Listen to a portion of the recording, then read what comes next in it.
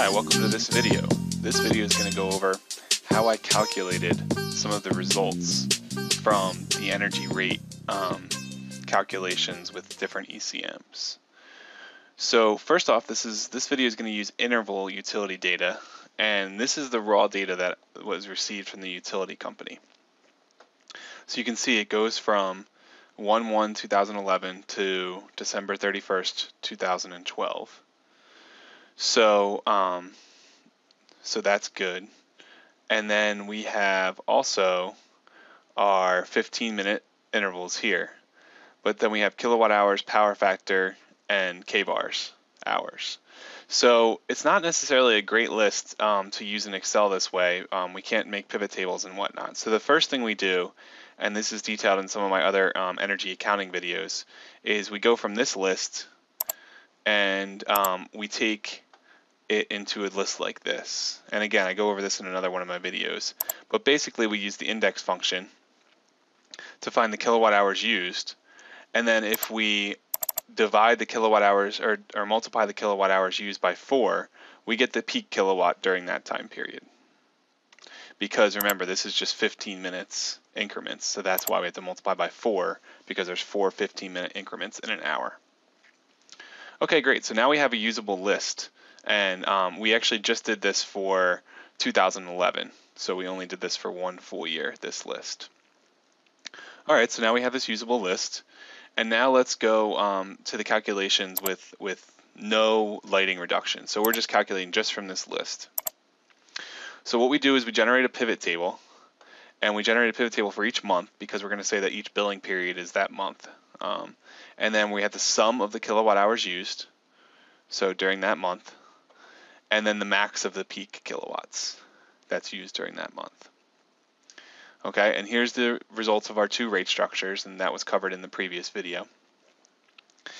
And here is our cost of electricity in the given rate structure. So this is quite simply the sum of the kilowatt hours used from the pivot table for the given month, which is January here, times the energy charges, and then the max of the peak kilowatts times the power charges. And then that's using the power and energy charges. So actually, let's make this a little bit clearer. So that's using the power and the energy charges. And then if we use the blended rate, all we're doing is we're doing the sum of the kilowatt hours used times the blended rate. Okay? And we do the same thing with rate structure number 2, except just using these 3 numbers. So again, the implications of this result are discussed in the previous video, but this is just sort of to show you how I got those results.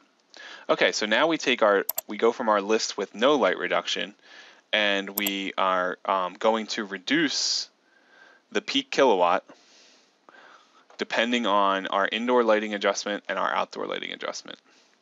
So the idea here is the indoor lighting adjustment is going to be 5 kilowatt reduction between the hours of 9 a.m. and 1 p.m. So the 13th hour of the day is 1 p.m.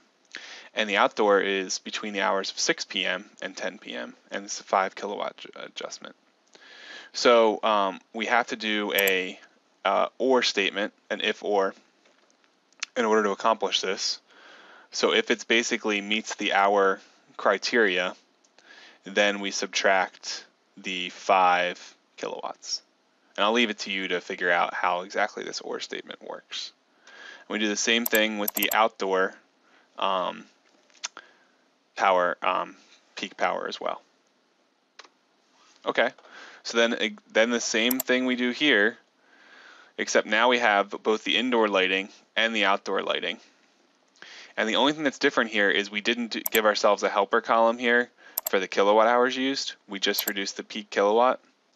So over here, what we have to do when we're calculating the energy charges, we have to divide by 4. So that's what this divide by 4 is right here. Because we're using the peak, the kilowatt, we have to divide by 4 in order to get kilowatt hours.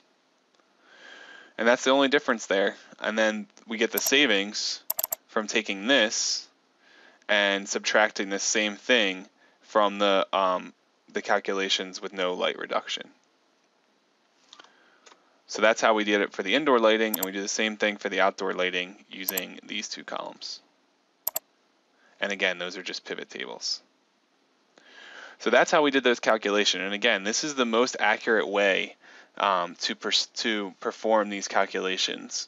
And you don't want to use the blended rate for sure. And sometimes using the method number 2, where you're just using sort of an assumption of when your peak occurs during the day, and if you're reducing it, can give you some inaccurate cost calculations as well. Thanks for watching.